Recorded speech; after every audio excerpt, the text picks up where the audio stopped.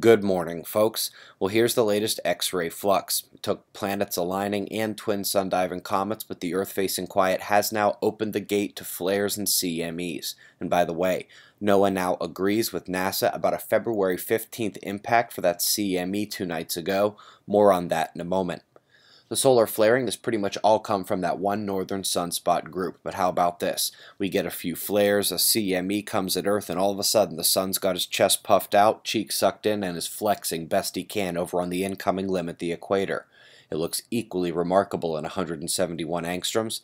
Umbral fields, coronal fields, and those connecting to mesospot regions are interacting beautifully. Definitely a significant eruption threat if it can make it a few more days and turn in to face Earth. Coming to spaceweathernews.com, we actually find a relatively calmer day on our star. The solar flares did crack up into M-class range, but they were impulsive and did not produce CMEs like the one we saw 2 nights ago.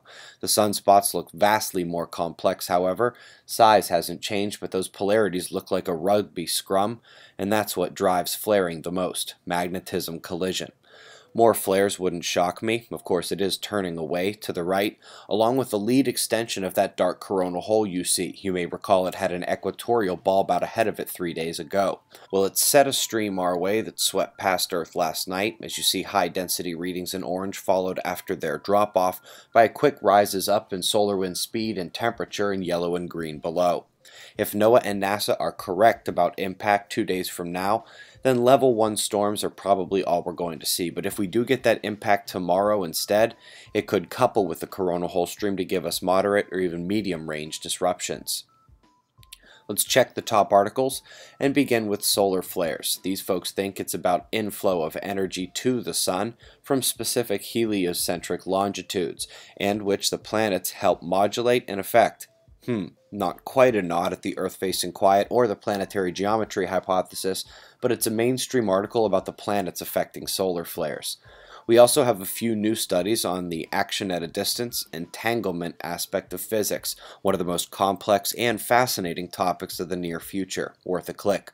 Unless, of course, you live in eastern Canada or those northern states, in which case you have something else to worry about. That's 7 a.m. Eastern, and tomorrow does not look any better.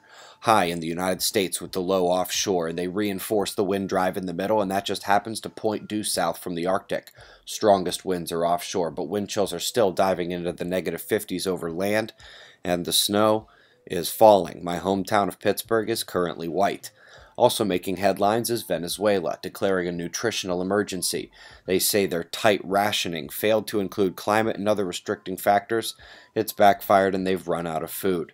You should read the powers discussion they're having over finding a solution. Somewhat pitiful. But on a happy note, go like our Facebook page, the Mobile Observatory Project. It looks like this. Why not let us send you a free magnet? Info is right there. And my personal page has my name with myself and the little one, logo and back. You don't need to see our identification. Aha, here are the droids I'm looking for. Folks, we got the LIGO gravitational wave news, the opposition, and some much needed common sense on the topic. That's episode 15 of your deeper looks for the year, and of course, in a few hours, your Saturday dose of Fly on the Wall will be uploaded. Amazing topics coming on today's podcast. We've got pressure and precipitation expectations, followed by shots of our star to close at 6:20 a.m. Eastern Time, and that's the news. Eyes open. No fear. Be safe, everyone.